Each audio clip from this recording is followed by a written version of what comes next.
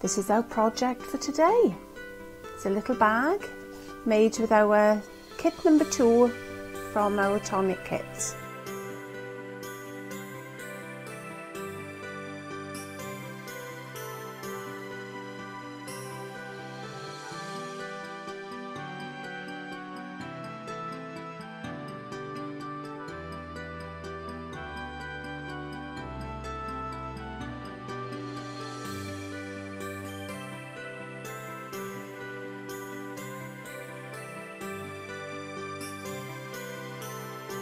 So just to make a start, I've cut a square and that is 4.5 inches by 4.5 inches.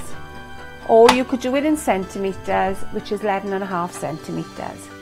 So I'm going to score each side at 1 inch or 2.5 centimetres.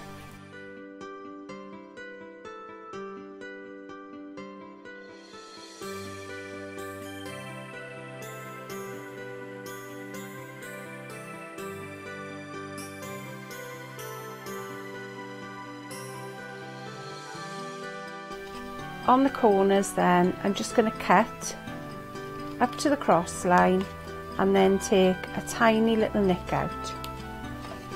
And I'm going to do that on each of the 4 corners.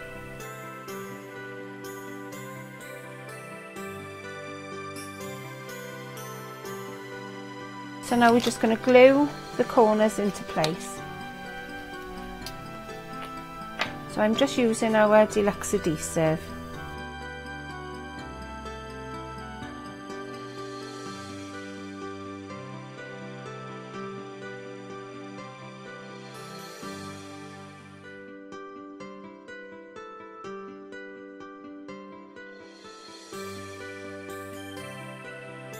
So now I'm going to take some super sticky tape,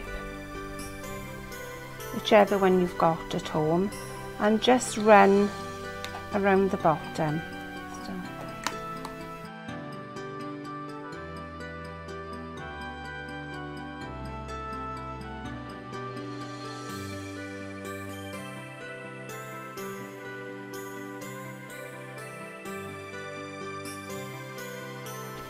So now I'm using the speciality paper. Because this moulds so well, it's perfect for a project like this. Because as you can see, it just bends perfectly. And the size of this is 6 inches by 11 inches or 15 centimetres by 28 centimetres.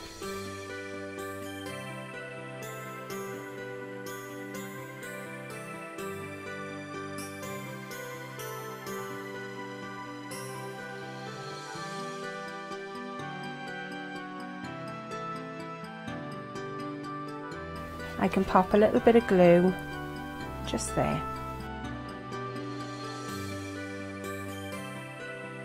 A little bit of tape onto my paper. So for extra security, I'm going to put a little bit of tape on the inside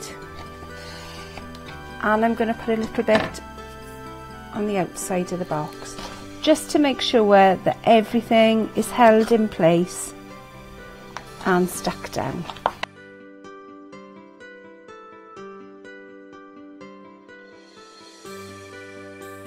Right, so just bringing round the other side.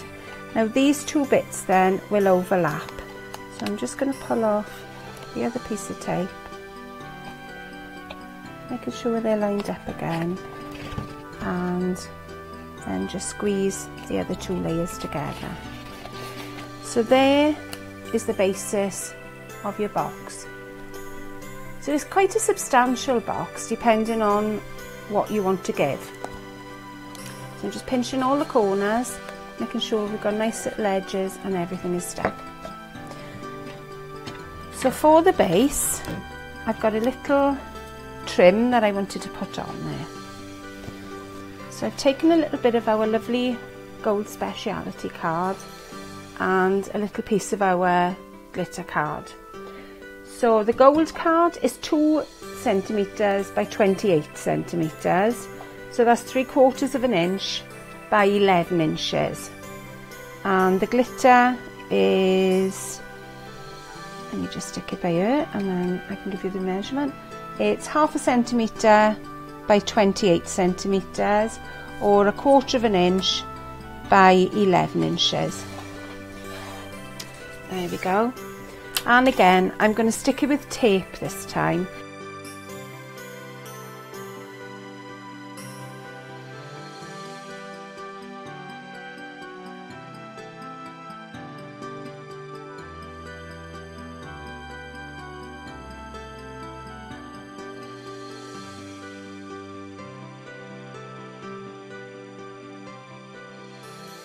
The last bit may need a little bit of glue as well, just extra security.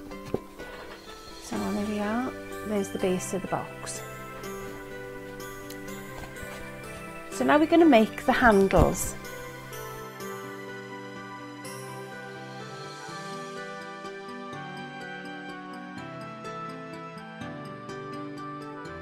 The outer edge to cut there and the pattern. And then I've just used the outer edge on the red. So I'm going to glue those together.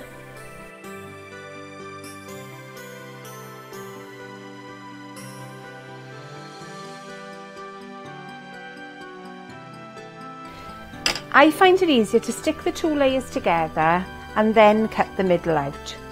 So I'm using the smaller die. What I'm looking for, there's 2 little points. If you line the points up, then you know it's in the right place.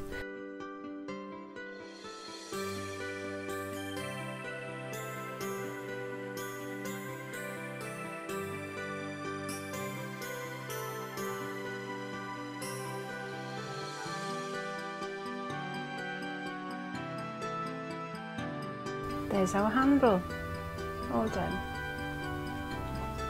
I can move that out of the way.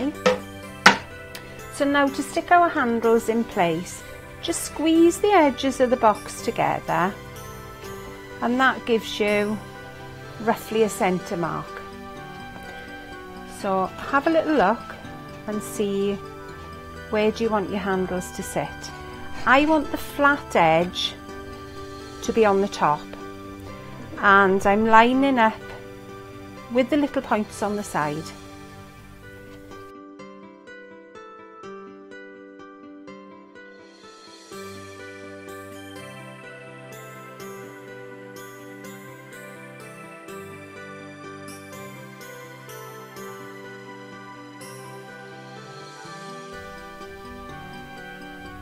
And then I'm lining up the other side of the handle. If you look at the back, line up the top first before you press the base down. And then you know your both handles then are in the correct place.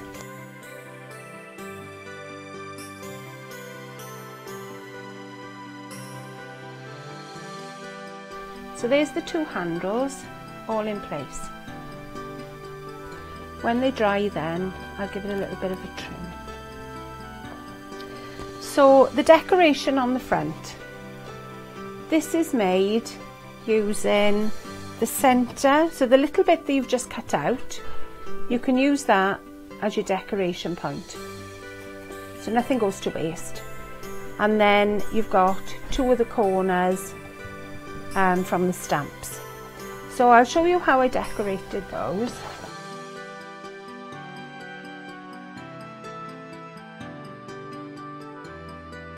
So I'm going to do a little bit of stamping onto the majestic gold. So I'm using our Nuvo clear mark.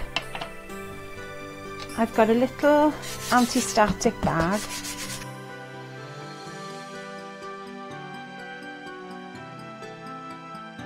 So I'm just going to emboss this in gold.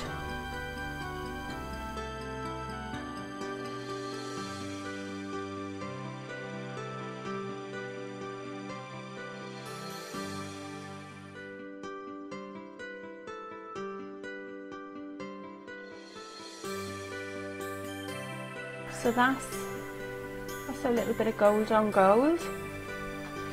I'm just going to stamp the sentiment as well. So on the other bag I did Merry Christmas. So I think we'll do season's greetings on this one. They are the two sentiments that you have in your kit.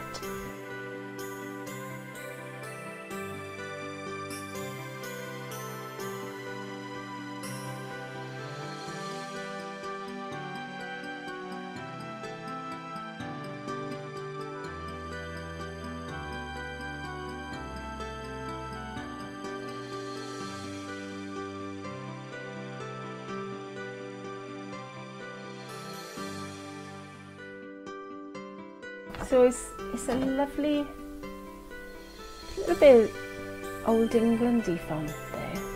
That's lovely. Right. So to decorate my little corner, I have used our Nuvo pens,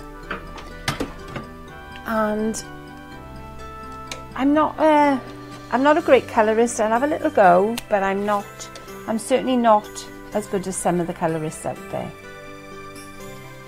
So I'm just using the lightest green first, just to colour in the leaves. Then I'm going to the next one. So I've used 413, this is 415, and I'm just going to the centre. Where all the little bits of veining are, that's what I've gone over. And then I'm going to the darker one, and that's going again right into the centre, and then I can blend them out then.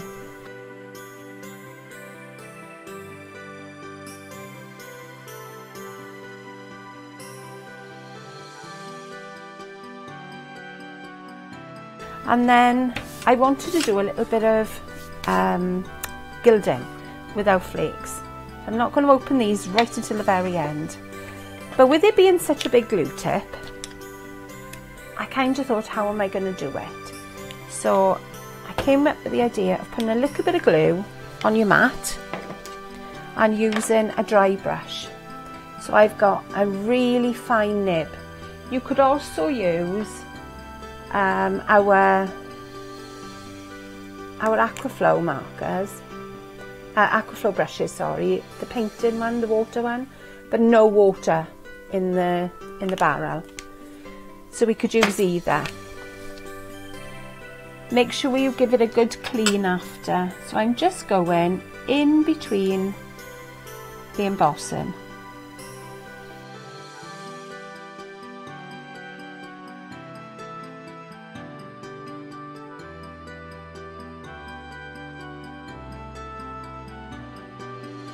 So there's my glue all in place. I'm just going to leave that for a couple of seconds, just until it dries, and then I will put the flakes on.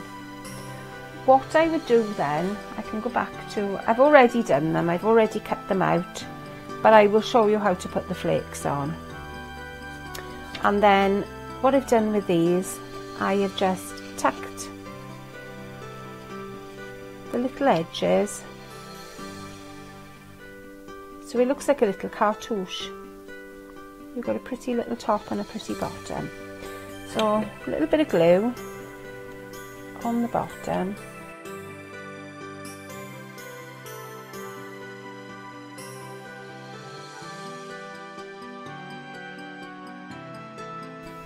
So that's how far I got.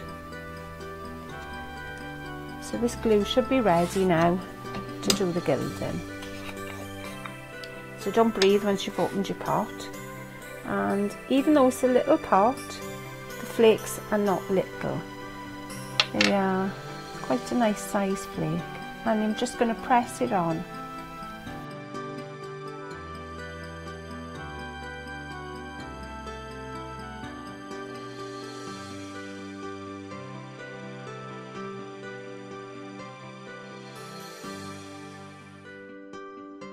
You don't need anything special at home.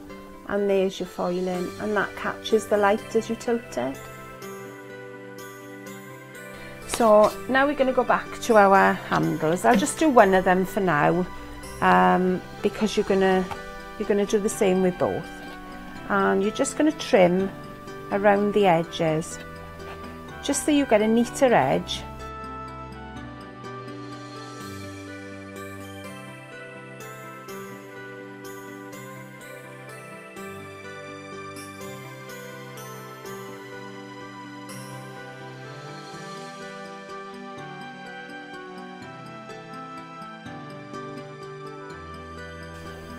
So that gives you the neat handle shape, and again I would repeat that on the back. So what we've got then, I've taken a little bit of baker's twine and I'm just going to pop my glue gun on. A little bit of baker's twine, and I've popped in the centre of your die, you've got a little die that's got some neat little shapes on there. You've got a little Christmas tree, some holly, a bauble and some berries. So they're great for decorating. So I kind of wanted it to look like, you know when you buy your bags and they've got little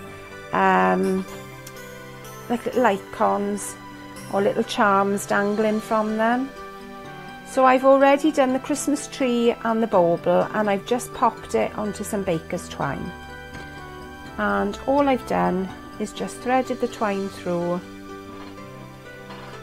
and I've knotted it just to hold it in place. Then when I've got the 3 charms, I want them to hang at different lengths. So put the 3 together, just slightly different, just slightly offsetting them. And then and then I'm going to tie a knot.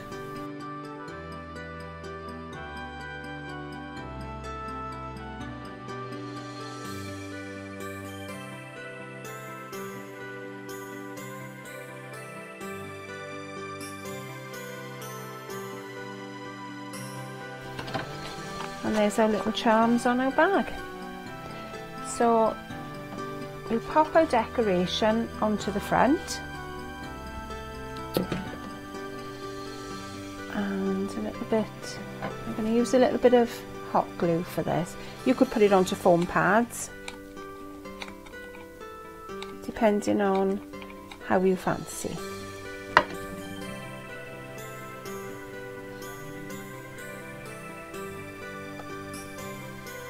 There we go. And where we've got our knot there, just to make it a little bit tidier, I'm going to pop our flower.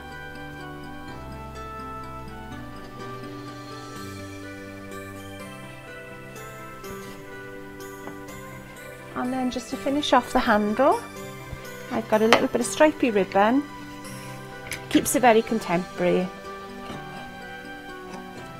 and I'm just going to tie a nice little bow on the top.